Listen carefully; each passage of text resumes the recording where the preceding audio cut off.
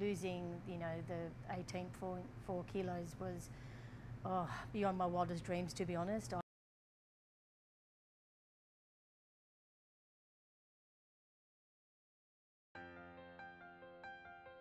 Juggling my time, I did find that was a bit of a challenge, trying to fit it in, especially trying to have your 5 meals a day. That was quite a challenge because I wasn't really used to eating 5 times a day. Usually, I only eat 3 times, and so prepping, that really worked for me. So prepping in advance, packing, taking it with me wherever I went, that actually helped me get through it.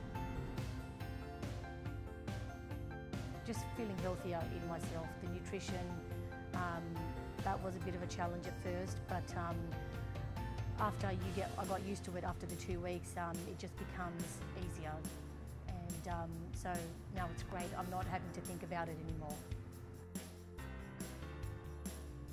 My life before, I think I was more thinking about my family and work, and I really wasn't thinking about myself and wasn't really giving myself a chance to live a healthier life, or even to exercise. So coming to Shape PT has changed my life for the better, and since I have been here, I just am feeling more comfortable in myself, and I'm happier, and I'm just really enjoying it. The trainers at Shape PT have been amazing. They have, spoken me through it, making me feel very comfortable with myself and going to the gym. Always there, to help me in any way, asking questions, always there to answer.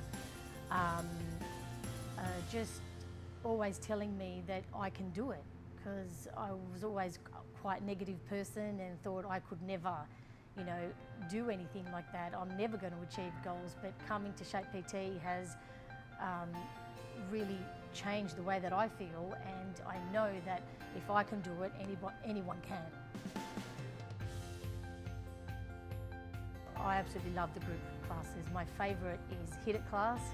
I find that that class really, I just work out to my limit, and I just feel great when I'm done, and yeah, it's so much fun, and I'll keep doing more and more every week.